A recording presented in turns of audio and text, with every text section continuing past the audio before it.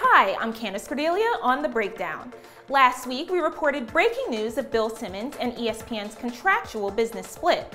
Now, all bets are on as the media and fans of Simmons await to hear where the sports columnist, analyst, and creator of Grantland will head to next.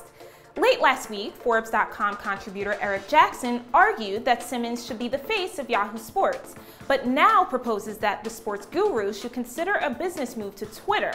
In his defense, Jackson reasons that this venture would make sense as Simmons' tweets, inline podcasts, and periscopes all work as a match with Twitter, and how this would be a bold move for Twitter, which is always looking for ways to drive increased user growth and give unique reasons to go to the service, among several other beliefs listed by the business journalist. Los Angeles-based fashion designers and sisters, Kate and Laura Malevi, will soon transfer their gifted eyes for color and garment construction to the big screen. In breaking news, The Hollywood Reporter writes that the Rodarte fashion label founders will make their directorial debut with a feature film titled Woodstock. Slated to star actress and friend Kirsten Dunst, the screenplay, also written by both Malevi sisters, has been in development for several years.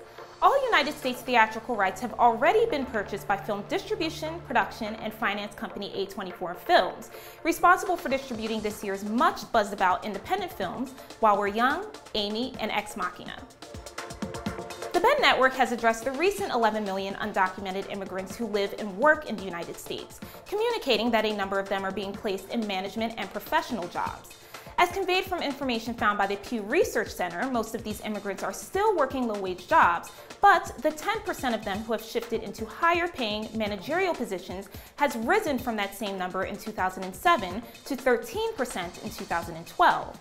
Those workers in low-skill construction or production jobs has dropped from 34% in 2007 to 29% in 2012. For more on this story, please go to our website at www.bennetwork.com. And as always, we would love to read your thoughts. Send your comments to suggestions@bennetwork.com. I'm Candace Cordelia, and thank you for watching The Ben Network, where business and employment news comes first.